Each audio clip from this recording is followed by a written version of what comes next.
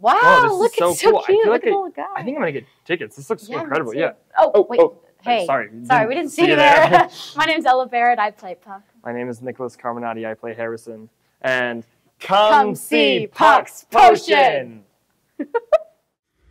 As the 3:30 bell at Grandview High School finally rings, students rush out the doors, eager to get home. But the cast and crew of this year's musical sticks behind, donning utility gear, extravagant costumes, and flight harnesses, preparing for hours of hard work. This year's musical might not be one you've heard of before.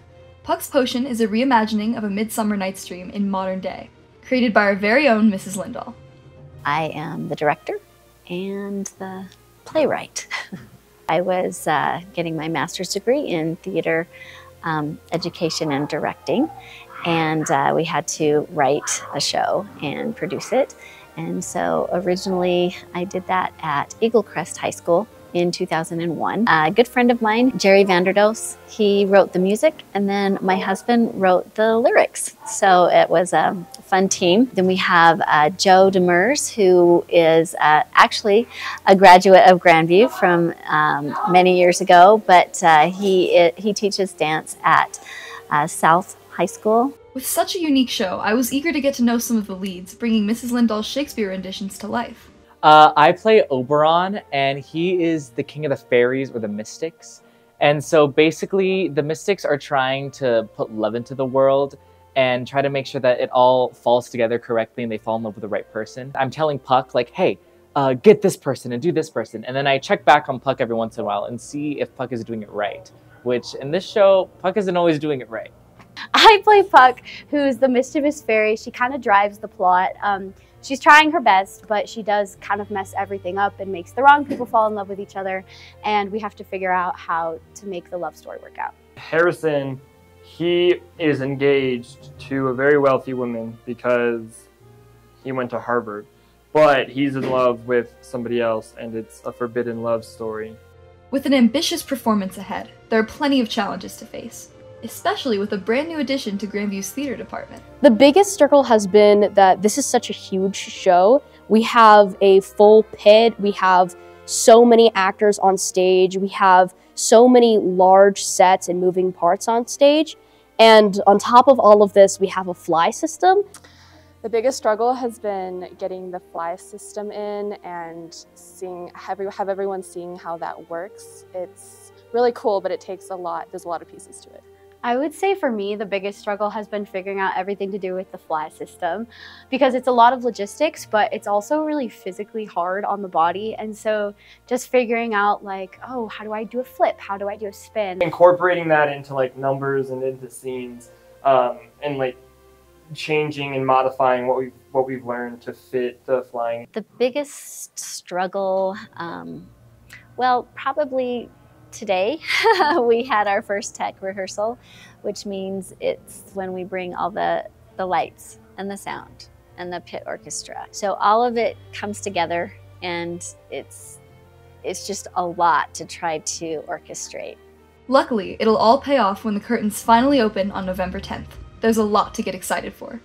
I'm most excited for people to see something that they haven't seen in Grandview Theater before, which is our flying and all of these components that are going back together. I think I'm most excited for people to see the flying because we've never done it before. So I think it's a new thing that people are going to get to see, and I'm super excited to see how the audience reacts. I think I'm really excited for people to see, there's a really cool thing in our show where we freeze time every now and then. It's entertaining to just sort of watch everyone freeze and like the facial expressions that are like funny because they froze like mid-sentence. I mean, I think I'm most excited, obviously, for people to see flying, because that's super cool. But I think along with that is to just see the story in general and see how, if people saw Midsummer last year, how the story is different but slightly the same, and just to see like those differences and how the characters like interact with each other.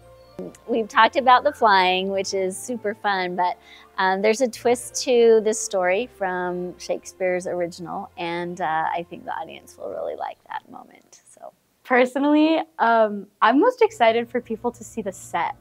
I walked out to stage today and I was blown away by how big everything is, how colorful and well put together it all is. I feel like this is such a full show, and you get different aspects of every part of theater, whether that's lights, the costumes, the different audio effects. We have like so many different parts, and it's going to introduce people to a lot of cool things. To push through the long days, everyone keeps their favorite parts of the production in mind. I would have to say my favorite part of the production process so far has been getting to know so many new people. We have like a record number of freshmen in this show, and it's been so lovely to get to know all these new performers and people. I mean, I think the best part is being able to fly because it's literally so fun. My favorite part has been seeing the set come together, especially the star curtain. I love that curtain, it's so cool. This is the first time I've ever had to like really sing a solo, and so like that's just something that was like scary going into it, but now I feel more confident. It's also just really fun to be able to figure out like, oh, how would your character enter in this fly system, and how are you gonna cue the people that are like pulling you around? I think my favorite part of the show has been being able to see it all come together, like starting from day one where we had like nothing, and then now being on stage with every part. Well, I think my favorite part is going to be opening night when everything does come together. It's a lot of work leading up to the show, but I know it's going to be worth it. The actors are doing an amazing job. All the musicians are fantastic. The tech crew has been incredible to work with. We just have a lot of really talented students here at Grandview. After attending just one rehearsal, it was obvious to me that both students and teachers had poured their heart into this production. I bought my ticket on the way out the door. Puck's Potion is packed with romance, comedy, mischief, and magic. Come see it on the weekend of the 10th or the 17th. Don't miss out on this mystical musical experience. This is Gwen Gibson signing off for GVTV.